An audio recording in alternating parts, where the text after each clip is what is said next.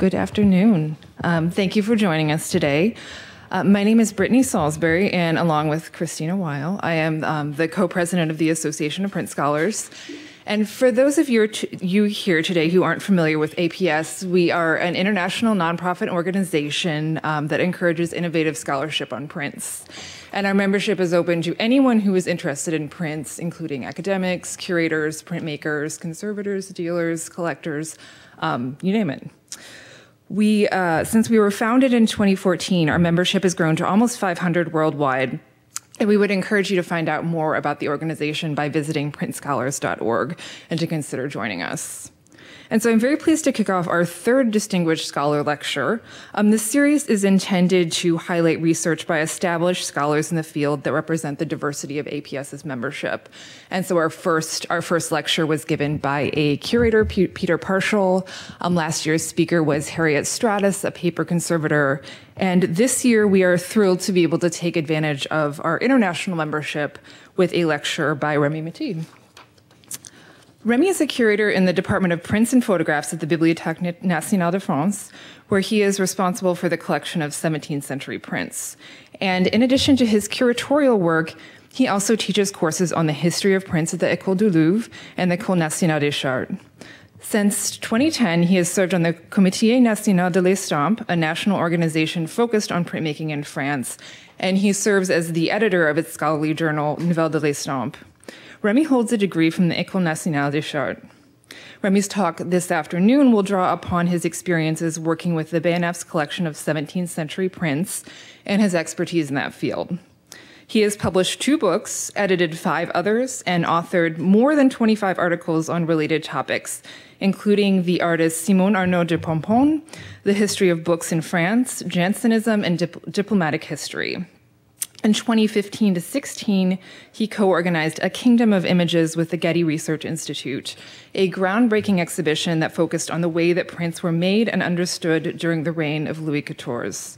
Also focused on this period, his talk today is entitled A Means to an End, The Process of Understanding French Prints. Please join me in welcoming Rémi.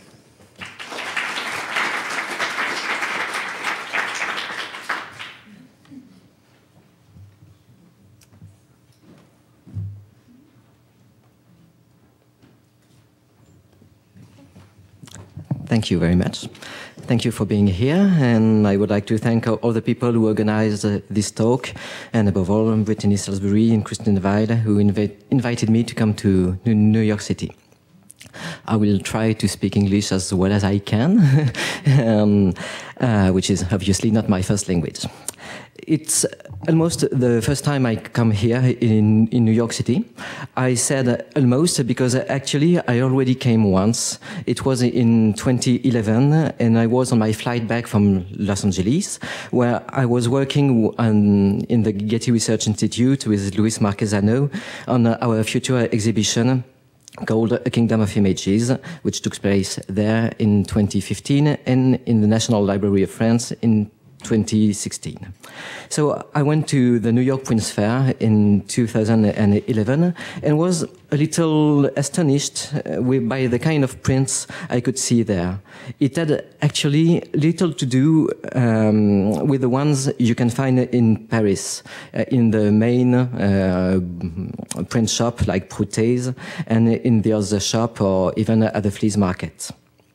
I don't want to caricaturize, but a few of them were really old, and the ones we could see which were basically from a very few famous printmakers, like Dürer, Rembrandt, and so on. There was almost no French prints before the 19th century, which was a little surprising, since Paris was the most important place to produce prints, at least from 1650 to 1800. We can see a similar phenomenon when we receive the catalogs of the main dealers or the auction, like Sotheby's, Christie's, and so on, at the Bibliothèque nationale. Most of the time, the old master prints are just by a few printmakers and not the hundreds who engraved and published prints in the 17th century. This can of course, be explained by the fact that we are talking about the art market. Only a few printmakers are internationally recognized as among the main artists, and very few are among the few world-renowned masters which are still fashionable nowadays. Given my experience in the Prince cabinet, le cabinet des estampes, this approach gives a wrong impression of what prints were, especially in France during the Ancien Régime, the period between the Middle Age and the French Revolution. The prints and photograph departments of the French National Library, which is the name of the Cabinet des Estampes since the 1970s, was founded in 1667 by Colbert,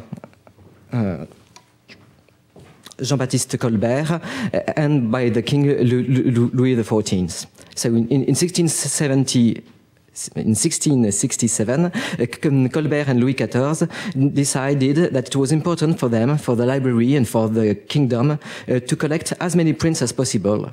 Given that they already are a little late compared to the rising of this medium, they decide to buy a collection of prints already collected by private people. The birth date 1667 is the date of the purchase of the collection of Michel de Marolles, a mundane abbot who has translated in verses the major part of Latin poetry. His collection was as big as 85,000 prints. You can see here part of the stacks of the Cabinet des Estampes, which have moved just a year ago because we are making major work in the Richelieu building of the BNF, and so this is the new place where we keep our prints, and this is the folio prints. They are organized by size, and so this is the folio room, and this is part of the réserve, the most precious prints. So, I was talking about Michel de Marolles, the collector who is at the origin of our Cabinet des Estampes. It was not the only collection to arrive in the stacks of the King's Library. In 1667 is also created what we call the Cabinet du Roi, which is the fact that the king himself decided to become a prince editor, to order and to make prints at the Royal Library at that time. He also bought, in the beginning of the 18th century, the collection of two major collectors, the Marquis de Beringen, who is the first squire of France, and that is to say, aide of the small stable of the king, one of the main court people at that time, and also of Roger de Gagnères, an antiquarian and genealogist who was one of the earliest people to try to get images of all the ancient buildings in France, which was the root of the notion of heritage. So, from the beginning, our collection is made from what you could get as a collector in that time, or even what you could order somebody to draw or to publish. The way the Cabinet des Estampes is created is very important to understand the way people worked on print from the 17th century to nowadays for several reasons. The Cabinet des Estampes is part of the Royal and then National Library, not part of a museum. Museum didn't even exist at that time. The Louvre was created during the Revolution in 1693, that is to say more than a century after that. And I myself am a library curator and not a museum curator.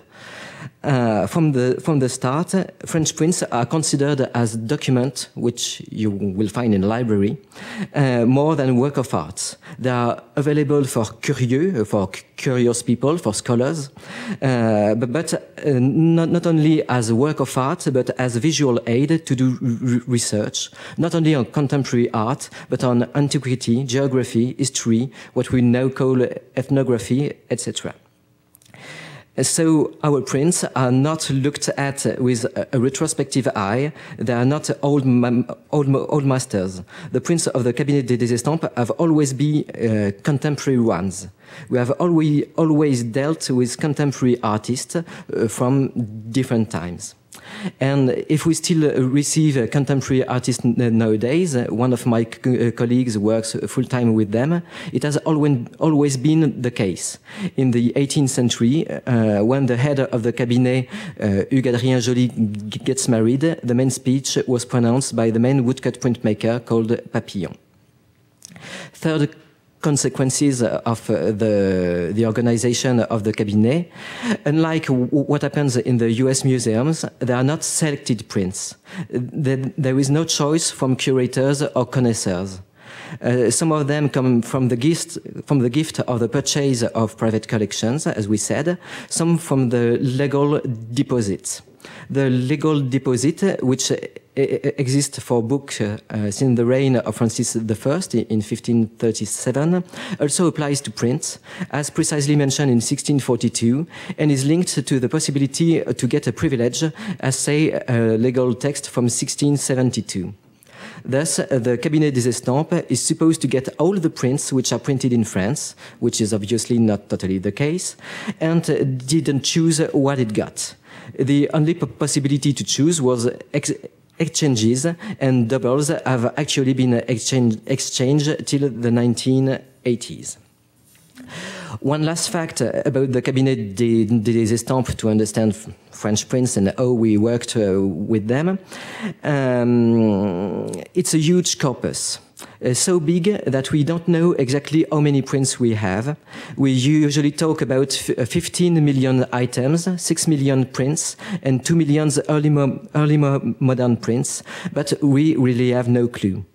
To overcome this issue, our predecessors decided to work on the collection, not as you do in a museum or even libraries, but as in archives. They created a framework which meaningful series. Series called from A to E, A, B, C, D, E, were prints classified by their authors, from F to X by their subject, and Y, the literature about prints. It's still working now. When you are looking for a portrait now, you still have to go and have a look at series N. When you search for a view of a French town or a village, to subseries VA. If you are looking at the representation of a saint, to the subseries RC, and so on. This system is very convenient when you want to have a look at all the ex libris, all the representation of St. Catherine, all the representation of the assassination of Henry IV, and so on. But it means that we do not know exactly what we have and what we don't have. When a reader asks us whether we have a specific print and send us an email, do you have this print? We have to search in the album about the printmaker, but also in other location, depending on the subject, in the various supplements, etc. It can take a day, and we are never sure not to have missed the print. Of course, part of our job is to write catalogues of the oeuvre of the French printmakers, but you can imagine we are never sure to have seen everything when the catalogue is printed. And actually, beside French prints, in the case of the Holstein compilers for Flemish, Dutch, and German prints, the compilers usually fails to detect 20 to 50% of the prints we keep. So it's not so easy to work with this huge corpus, and it has direct consequences on what we consider as French prints. But working in the National Library is a huge asset to understand what are prints. The collection is almost as old as French prints, and therefore we don't look at them at almost religious items out of their context. They are here because we are here, and that's all. The collection is somewhat representative of the Parisian production, including everyday prints. more or less. We will talk about that. The organization of the series show that prints are a much broader phenomenon than just art, and the importance of prints in the general thinking of 17th century European people has been recognized by King Louis XIV himself, without whom we wouldn't even exist. So this was just the introduction to make you understand what the Cabinet des Estampes is, to be more clear about French prints. This is precisely what the problem we have when we are working on French prints. One of the main problems when one wants to explain the print phenomenon during the Ancien Régime is that we are dealing with people no one knows. There is still almost everything to do on them. An important part of my work is to compile the IFF, l'IFF, l'Inventaire du Fonds Français, the Inventory of French Fund. That is to say, the catalogue in alphabetical order of the French printmakers for the 17th century, as for me. But when you study the prints first and then try to find information on them, there are a lot of dead ends. Here is an example with the people we found called Le Roi, which is quite a usual name in French. Most of them just sign Le Roi Fékit, and we have no other information about them. So you have 9 Le Roi printmakers, engravers or publishers at more or less the same time, around 100 prints, and good luck to distribute the one with the others and begin to write a biography of each Le Roi. We all know we can only organize an exhibition as long as enough people come and see it. And for that, when you organize an exhibition, you have to deal with artists known by many people whose images are famous. This is obviously not the case for this kind of people no one has ever heard about. This is really frustrating for us when you read articles on the newspapers saying that, oh, you really have to come and see this painting exhibition because it has been the first retrospective for 20 years. When you are dealing with printmaking, it's almost impossible to display the work of a single artist. Even the very best ones, such as Robert Nanteuil or Gérard Redlinck or Gérard Audran, are not famous enough to organize an exhibition about them in Paris. Which is a problem when it's also difficult to publish a big illustrated book not related to an exhibition.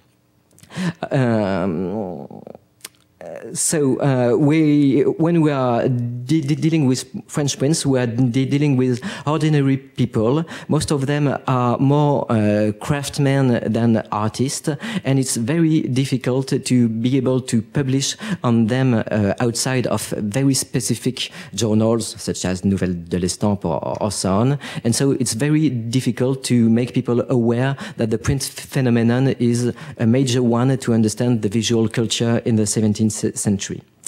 My last article is precisely about this fact that there are ordinary people using a tool that had never been used before, which is called the General Roll of Arms, about heraldic stuff.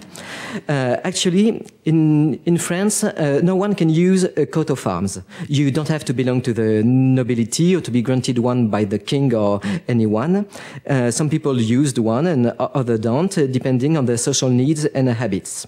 The general roll of arms is fascinating. You can have see a page of it here, because King Louis XIV decided that for the first time in French history, no one could bear a coat of arms if it was not registered in a special armorial made by the king's herald called dosier. And soon it became even more interesting because the king did it for tax reasons. At the beginning, the idea was each person who bear a coat of arms has to pay £20 to register it. But soon it became every person that is wealthy enough to pay £20 must register a coat of arms. It is therefore a major document to find out the social status of people at that time.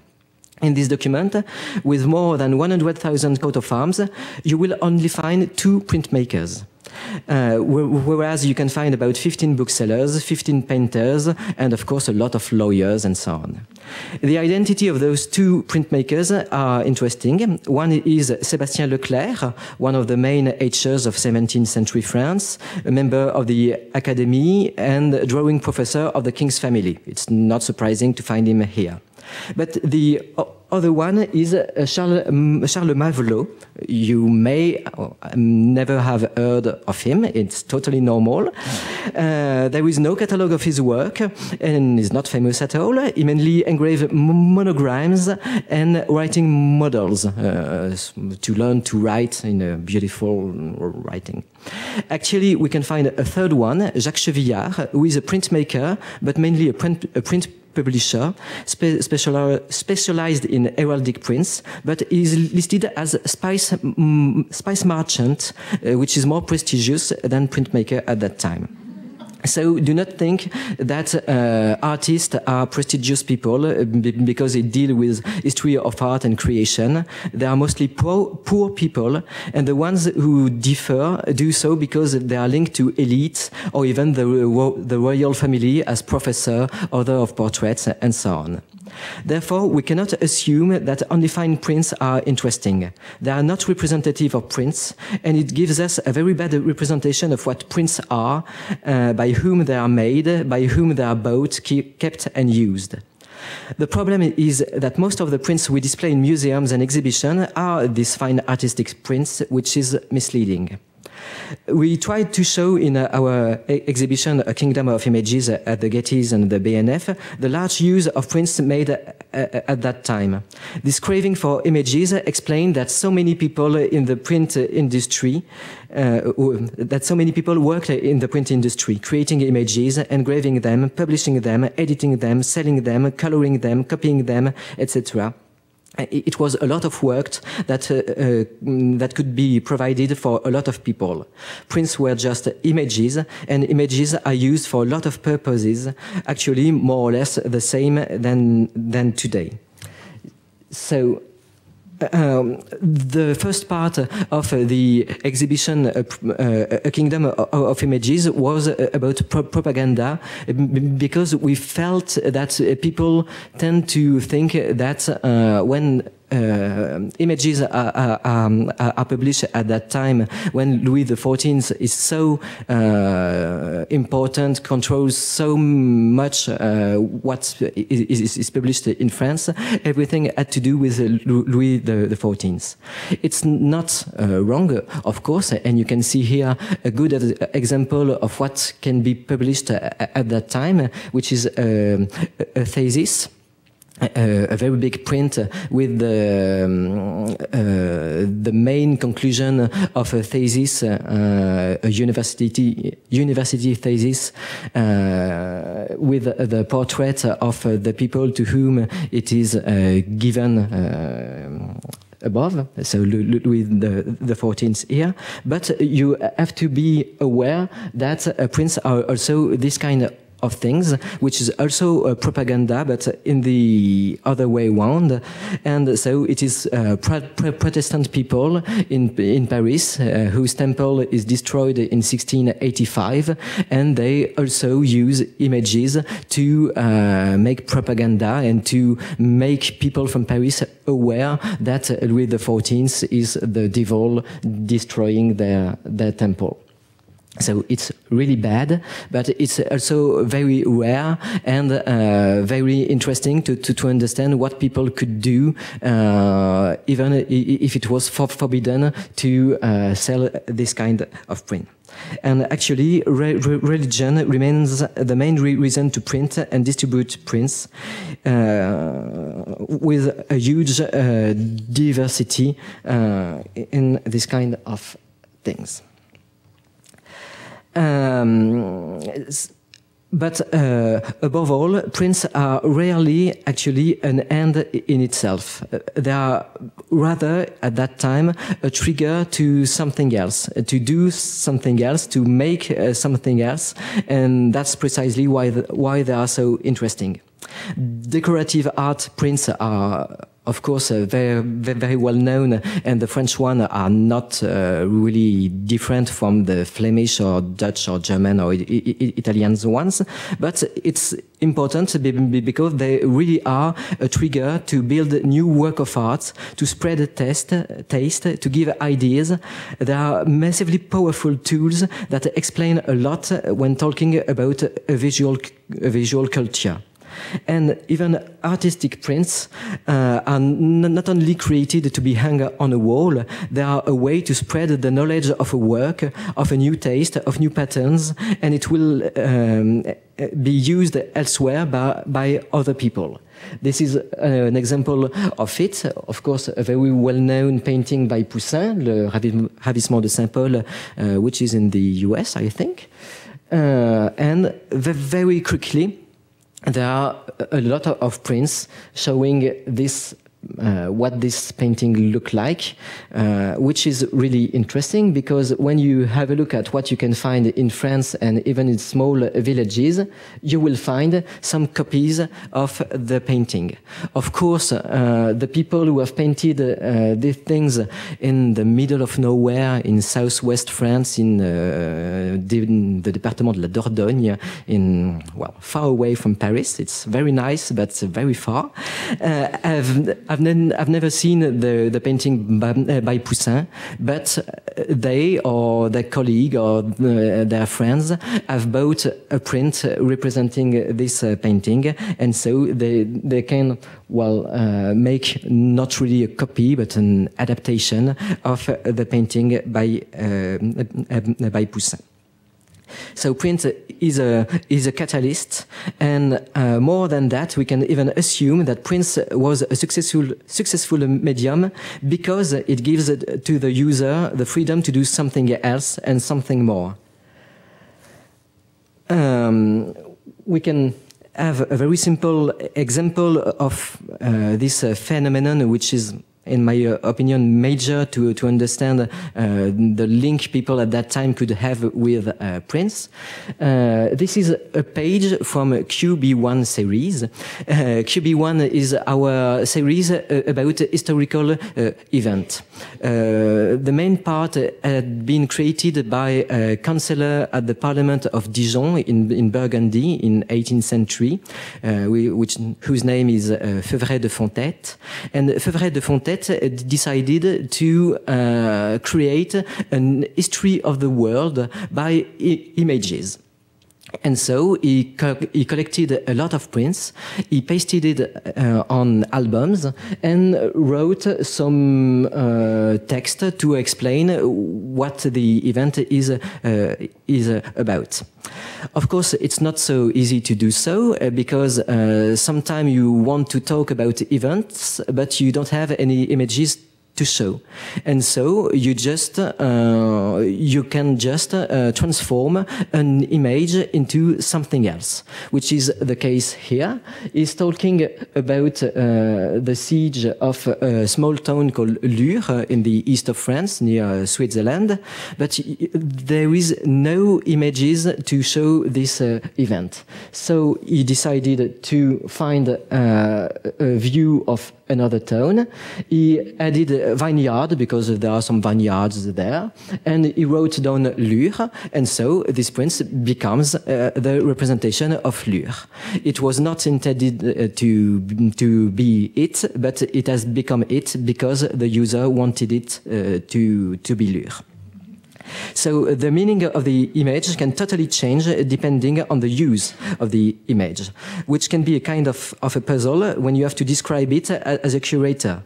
Of course, it's a view of city A, and you can find it described like this in catalogs, but it's used in your album as a view of city B. What should we say about it, and how can we explain that it's in an album about, for example, antiquity, when it's supposed to represent a Bible episode? So you have to deal with this kind of phenomenon when you describe it in your catalog or your databases, and to ask what the real meaning of this image. Of course, the word real doesn't mean anything. If you're a specialist of prints or a curator, you will be interested in the plate, which tell you which state of which print it is, and the rest is purely a conjunctural change made on a single proof. But if you are interested in visual culture, you can decide that the important phenomenon is what you see, no matter if it is accurate or not. If everybody considers that Lure looks like this, no matter if it's true or not, it becomes a reality because some people told it and some people believed it at that time. And thus, we need to keep this double voir, like you say, a double entendre, taking into account both the perception of the printmaker and the one of the user. This double work is sometimes even intended by the printmaker and or the publisher, who need the work of the user to create an accurate tool. One good example of this can be found, once more, in heraldic prints. This is the kind of prints which are printed in 17th century France, which were called une carte, like a map, but not a carte de géographie, a carte heraldique, an heraldic card, representing the coat of arms of many people. And of course, the goal was to be as accurate as possible. The problem is that time flies and everything changes. You can buy the list and representation of all the French cardinals, which is the case here, of all the members of parliament, etc. But within a few years, the list won't be accurate anymore. Some of the cardinals will be dead, new ones will have been created by the Pope, etc. It's the exact problem we still have when we publish books on paper, or the same kind of issue we can find on Wikipedia, how to keep pages up to date. Some of the prints have taken this problem into account and accepted as a fact that part of the job is to be made by the buyer. The print is still a mean, the end being to have an accurate information. Two solutions here. You can either provide the new information as new prints, and so you keep space to paste new prints you will buy one by one, and when there are a new cardinal, you will buy just the little print with this coat of arms that you will paste there. Or the people can do it by themselves.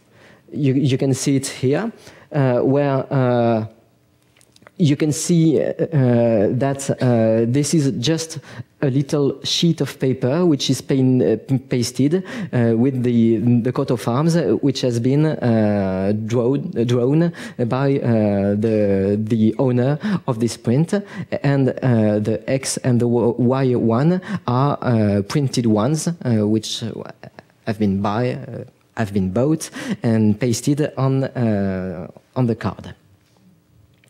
So you will be able to find, sometimes it's really rare to find them this way, this kind of little part of the print with just the new little pieces you will have to paste on your card with the names or the coat of arms, and you can see that you have different plates that are used and they are printed on the same sheet of paper because paper was expensive at that time.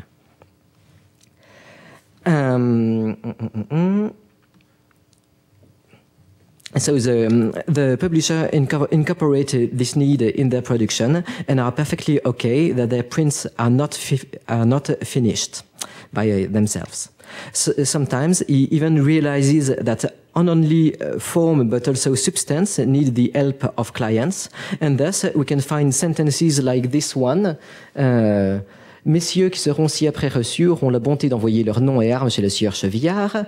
That is to say, the new people who are received as a councillor in the parliament can send their name and the coat of arms to the publisher, so that we will be able to add them in our cards. So it's a kind of crowdsourcing with the people having to give information so that the print is the most accurate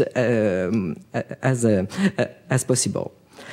some of the prints enroll the buyer and the user in their creative and informative process.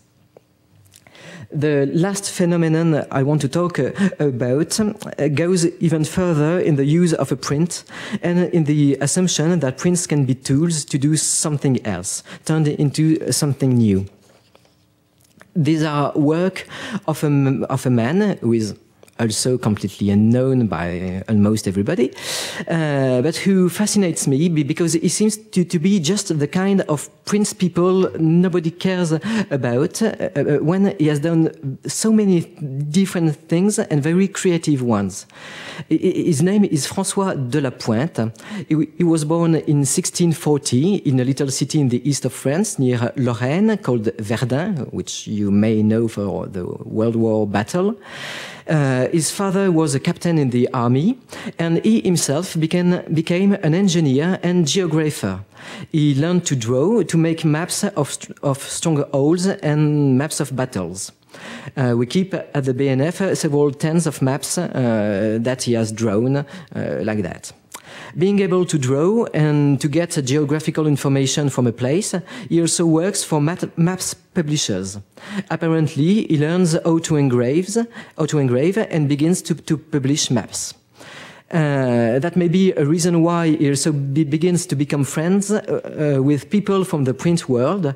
He gets married with the sister of Pierre Brissard, a famous printmaker of the time, with whom he sometimes works, for example, to finish the view of the Château de Vincennes for the Cabinet du Roi. Still, his geographical background remains important, and above all, he engraved letters. For example, an entire book called the Abrégé de la vie et passion de notre Sauveur, so a brief life and passion of our Savior Jesus Christ, published in Paris in March 1663, and he also engraved coats of arms. For example, he publishes the coat of arms of the Knight of the Order of the Holy Spirit. But the prints I'm talking about now are not the ones he has engraved. Actually, the role played by each actor in the making of a print is written in the print itself. In 1670 France, you will still find written in Latin the role of people. These people I lose my word. Engraved, drawn, as engraved, etc. And it's written in Latin in the 17th century, whereas it will be in French in the 18th century. On the works I'm talking to you about, we also find verbs in Latin, but which are not the one we usually find on prints. Of course, we still find fecit, which is rather ambiguous, but you will find the word kelawit, the word formawit, and the word ornawit. Which means so made beautiful, engraved, or also made beautiful, and also made beautiful. So it's ambiguous too, and it's still difficult to understand what it can mean when you find it. But it means one thing, that De la Pointe considers this kind of sheet like works of art worthy of bearing his name, like one usually does in the print world. I will find you one of these work. Actually, you can find these works by De la Pointe in 3 different series in the Cabinet des Estampes. The first one is QB1, I told you about, made by Feuvret de Fontette in the 18th century. The other two are once more heraldic one from a 17th century amateur called Fouquet, and the other one from Roger de Gagnère himself. These plates are useful. They are not only decorative one, but have a very special purpose. And indeed, the same as today, there are dividers to put in an album to arrange document by place or by year. When Febvret de Fontaine decides to create an album about 1638, it begins by this to make people aware that we are going to talk about 1638. And these plates are a remix of different prints that had been published before. Each one is unique and is the result of a kind of work which has become very rare and is therefore almost completely unknown to art historians. Prints are indeed considered as raw materials to create something new, just as surrealist artists in the 20th century or people in the internet today. He just takes prints, cut them, and then create something new with a collage way of working. So sometimes it can be all over, or you can just use a blank page and then paste just a little part of it. Sometimes, of course, it's not totally perfect with the prints you can get. So, as a drawer and calligrapher, he will add some lines somewhere to finish the prints he uses. So, the very black ones are etching, and you can see some lines added by de la Pointe to make it better. De la Pointe chooses a lot of prints he could get to create this in an original way, and some of those sheets are really complex, since you can have sometimes more than 15 prints rearranged to create this kind of things. Here you have a print for the bottom. The coat of arms is added using silver. Then you have one here. Bresse is rewritten by de la Pointe. Then there is a third one, a fourth one, a fifth one, 7, 8, and I think that's it. So it's sometimes and often very complicated, with also an important part of this work, which is illumination, and above all for coats of arms and the name of provinces, like on this one, where he uses real gold for the crown, the scepter, the sword, and so on. Of course, it's easier for him when the plate he reuses have a place planned to receive a text, and that's why frontispieces are often used, like in this example, where you can have the frontispiece of the book here, and it's just cut off a place here and write a new text here. There is no logic whatsoever in the choice of the prints he reuses. We cannot link it to the people he knows. I told you that he was the brother-in-law of Pierre Brissard, but there is only one print by Pierre Brissard in his work, but he will use sheets by Leclerc, Lepôtre, Cossin, Antoine Dieu, Chauveau, with no particular logic. Some images are used several times, so we can imagine that he is able to buy prints that are not interesting anymore, and so he can buy them for a few pounds and so use them a lot of time. But it's very hard to find a real logic behind the way he works, creating some real kind of paintings. Like in this one is very representative, where he creates a scene in itself using prints which have nothing to do with what they seem here. For example, here you have tapestry of the king that he will cut and paste to make a new wall of this imaginary room. You can see here.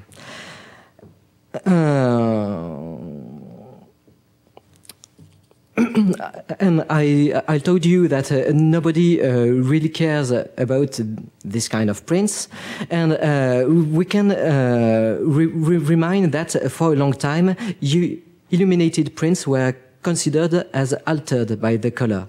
They lost their original purity.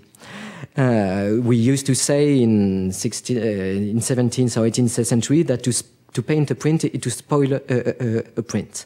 And what is funny is that you can find the same phenomenon here. On the plate for 1685, my colleague Maxime Préau found out that it used a print by Sébastien Leclerc and wrote on the sheet that it was disfigured by the collage. So even 15 years ago, it was not considered as an interesting cultural phenomenon, but as something you should never do with such beautiful prints like Sébastien Leclerc's one. It's really hard to insert such a practice in the history of art. Is it art or is it craft? Who is the real work by?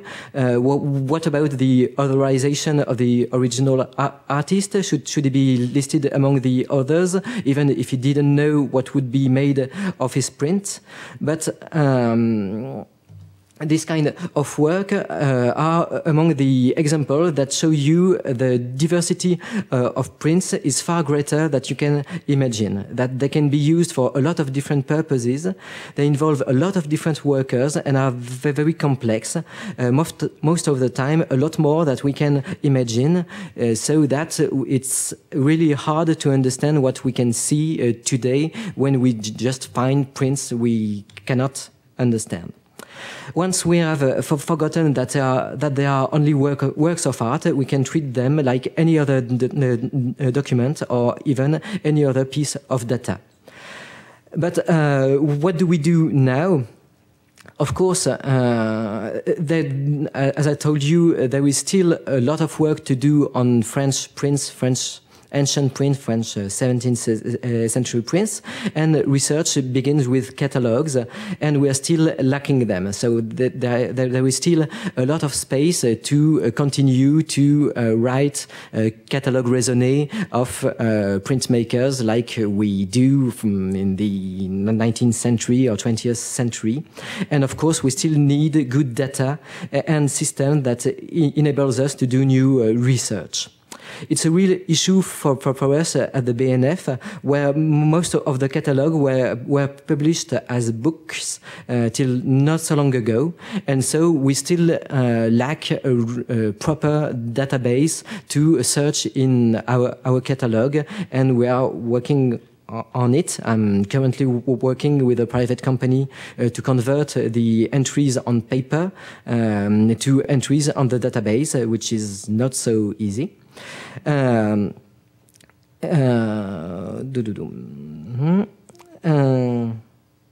Yeah, for example, it's really easy to explain to somebody with words what a print here, what a print is. When you meet a special print, you can still explain, writing down a paragraph of text, what happened there. But when you try to put it in the databases, it's much more difficult. For example, it's easy to explain in a text that there is one print in 3 different states, that then a copy has been made a few years later, that the plate has been bought by someone else who put the name on the plate, and then a second copy has been made, etc. But it's way more difficult to put it in catalogs entries with proper links, so that you can understand the history of this image when you search it in a database.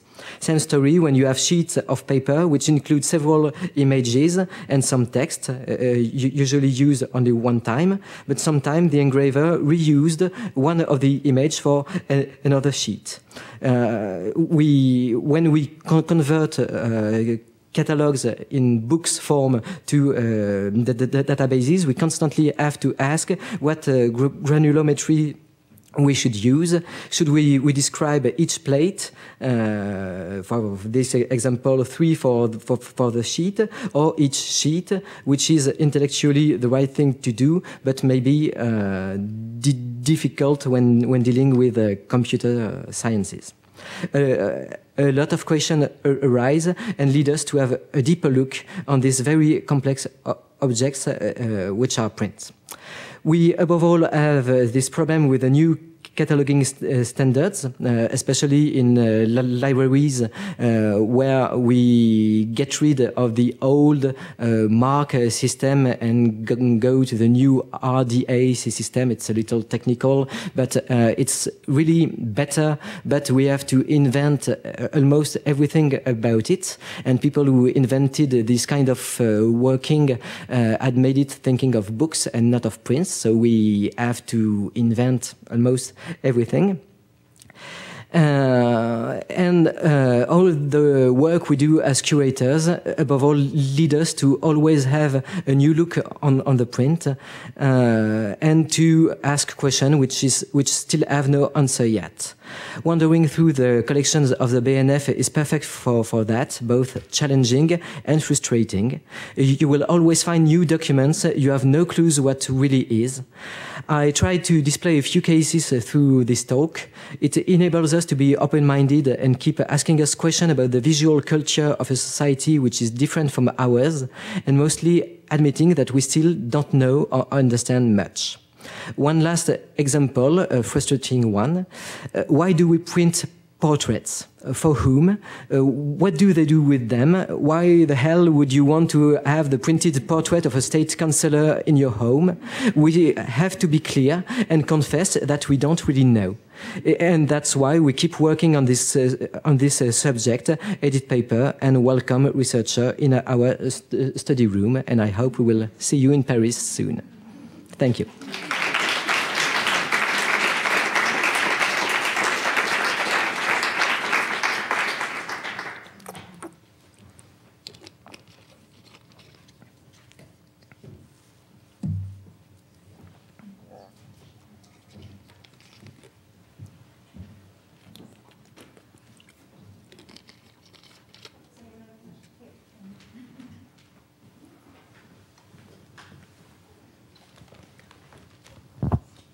Thank you. After that really interesting talk, I have just one mundane question, and then maybe other people have more interesting ones. But for all your bound albums of oeuvre of individual artists, are you now going to go through and catalog on your database the individual prints set into each of those albums? Is that part of your goal? Not directly, actually. The albums are not the only part of the oeuvre of the artist. We have supplements. So the first part of the work will be what I told you, to take the printed catalogs we made from 1930 to today and put it in our database, which means that we will have, within 2 years, the catalog of all the 17th century French printmakers from letters A to letter L. For the work from letter L to the end of the alphabet, it has not been done yet. So for some of them, there are some catalogs made during a PhD thesis or something like that. So we can use them, but it's a lot of work to put it in the database. Otherwise, we will certainly change the way we work. It's a kind of scoop. We will stop the IFF like we do today, and there is 90% chance we will work with Holstein. And so we won't be linked to the alphabetical order, which is nice because you have to deal with all the printmakers, but which means that we work on very little artists before we work on important ones. So working with Holstein, we will be able to select the main artist, and above all, some people outside the BNF will be able to work as compilers. And so the first Holstein catalog, French Holstein, we are going to do, if we do so, will be artist, PhD student worked on the last 5 years. So the Bonnard family, Grégoire Huret, well, some people like that. And we will be able to work more quickly, yeah, and to choose who we work on. But there will still be a lot of prints we won't catalog, and we are looking for a solution to continue to work on those little French artists nobody will ever work on if we don't. So we are working with BNF computer system people to try to create an online IFF so that the big artist would be in Holstein and the little one could be made in a few days by ourselves online.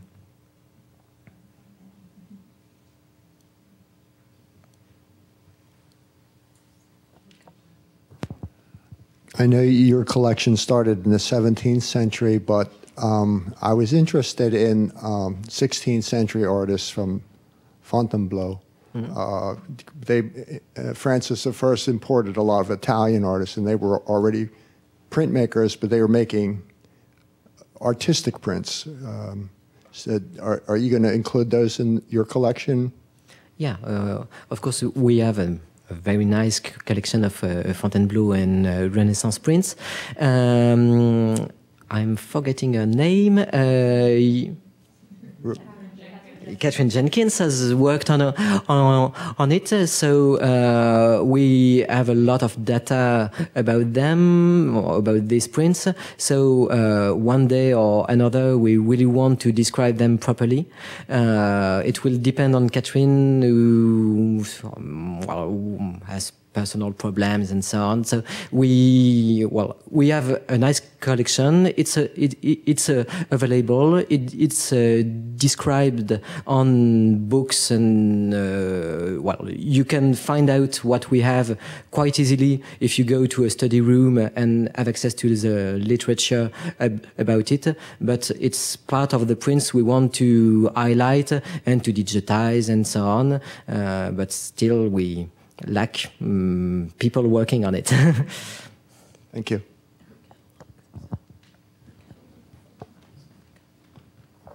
Hi, I would just like to say that Catherine Jenkins' 3 volumes were just published. I just received my copies. And all of the BN's holdings are in it, original and reproductive, which she has worked on. So it's available through Sound and Vision. It's fantastic. I don't need that. That's all right. Who was the artist that did that beautiful picture of the Christ, the angels? It was on this side. Nicolas Poussin. Yeah, put that on it. So beautiful. Yeah. This one. Yeah, it's. Okay, go forward where there's more. Next one, please. Yeah. Oh, those are completely anonymous. So it's this one is a private place. You can see the mark of the real estate seller. Actually, it's you can buy the place. You have a very nice 17th century library, and this is the ceiling of the library. So if you have about 2 million euros, you can have a nice place in France. And this one is in a very nice church with several panels like this. It's only one of, I don't know, 4 or 5. Not far away from there, it's about 200 kilometers from Toulouse. Includes it in a print showing a ceiling design, so shows it as a suggestion to put it at the center of the ceiling, so might be inspiration for why they actually used it. Yeah, but this is a ceiling, but it's not. This is just on a wall. So they do what they want.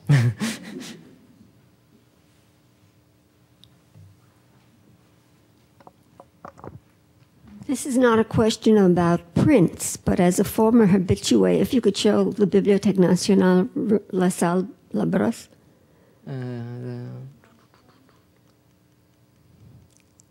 As a former habitué of that room, when it was the regular research room of the Bibliothèque nationale, could you explain the structuring, the operations of that room? Because that large desk in the center is something new. Yes. This is the main room of Richelieu building of the Bibliothèque nationale. So the old Bibliothèque nationale before the new building was built in the 1990s. It is now completely renewed, reworked. It is still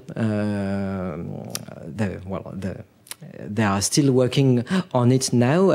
Actually, they worked on the one half during 5 years, and now they are working on the other half during 5 more years. And the study room of the Cabinet des Estampes is in the second part. So for 5 years, we are in this room, which was the main room, the study room of the printed collection of the Bibliothèque nationale from the building of this room in 1860s to the construction of the new one. Some change have been made, so now it is above all the reading room of the library of the Institut National d'Histoire de l'Art, INHA, but the prints department is here for the 5 years, waiting for the study room to be completed. So this is the desk of the président de salle, the chairman of the room, the curator in charge of both rooms. And then you have seats to work. If you go to Paris as historian of art, you should definitely go there. You have access to a lot of books by yourself on the stacks. It's really convenient. And so this quarter is the study room of the prints department. It was dark before, and now it's with a lot of light and beautiful. The paintings has been completely renewed. It's really a major change. It's really nice.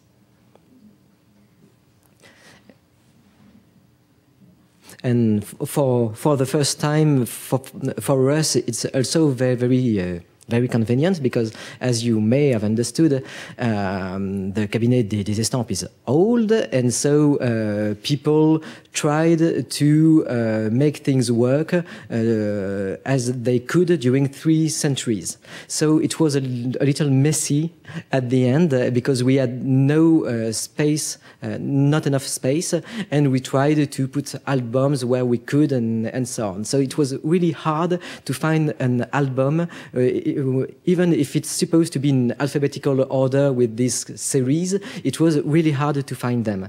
And the renovation and these new stacks make that for the first time we have all the albums in the alphabetical order, which is really nice. You can find what you search. It's a blessing. We will be there for 4 or 5 years, and after that we will keep some of the stacks, and some of them will be let to other departments, because we will get our normal stacks, our old stacks back, renewed.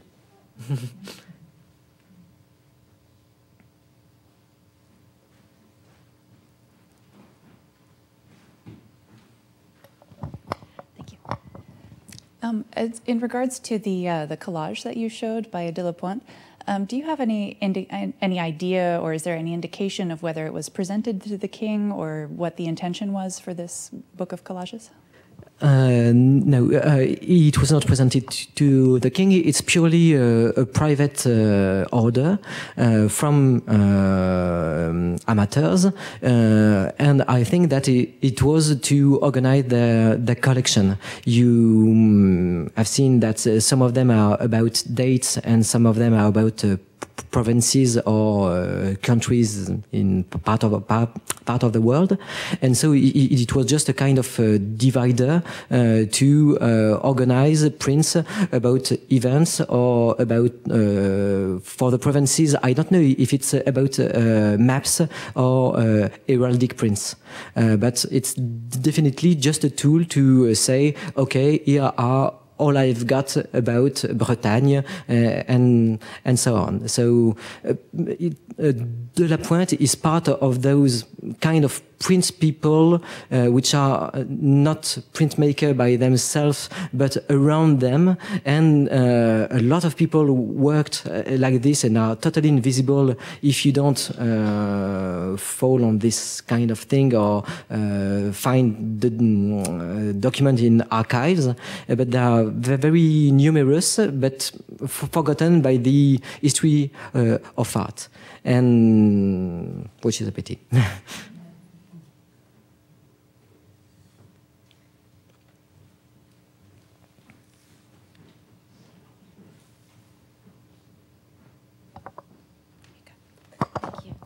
I was wondering, just actually following up on the question about De La Pointe, I wasn't clear, was he a printmaker? Was he engraving his own plates, or was he just doing those collages? And in which case, I was just very interested in the uses of those different Latin terms, which seem actually to be quite meaningful, or could potentially be quite meaningful, and I think maybe more nuanced than you suggest. And I was just wondering what your thoughts were on that. He was a printmaker, but when doing this collage, he never uses his own print. His prints are only maps, coat of arms, and text.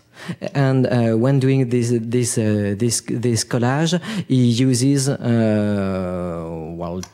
artistic patterns and frontispieces and prints by somebody else. I just show you a bunch of them, but there are more than 100 in 3 series. I didn't find out a real meaning for these words. Maybe like I don't know, 15 or 20 are signed with these 4 verbs, and I don't find any logic to the use of one term or another. It's still the same kind of thing. But when he uses the verb kelawit, it's supposed to be engraved, but there is a second meaning, which is just to make beautiful, to adorn, and he doesn't engrave. So I think it's just a synonymous for mawit or something like that. Yeah.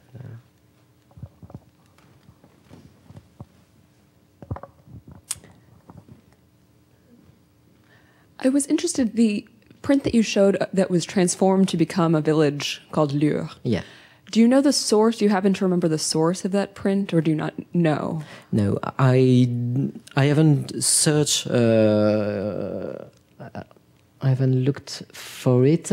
It's typically one of the problems we have, and why it's so difficult to catalog prints in our collection. You just have this, and so if you want to catalog, you have to find out what it is. So it will take you a few minutes if you know very well all the prints, but some days, or you will never find out if you don't know.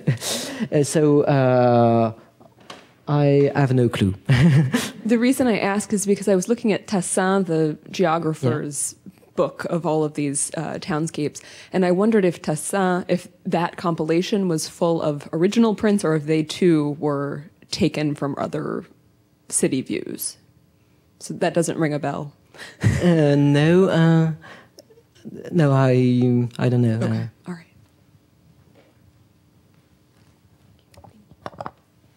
But there are a lot of copies, and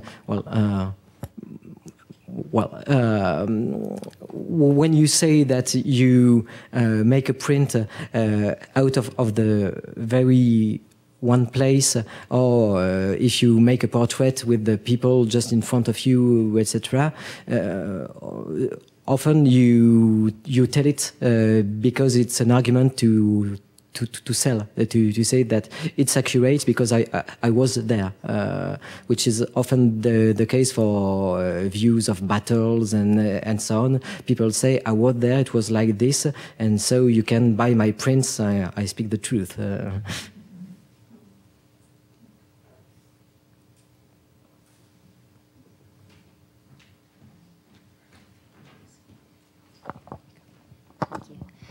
Just a quick question about related drawings, particularly in the 17th century.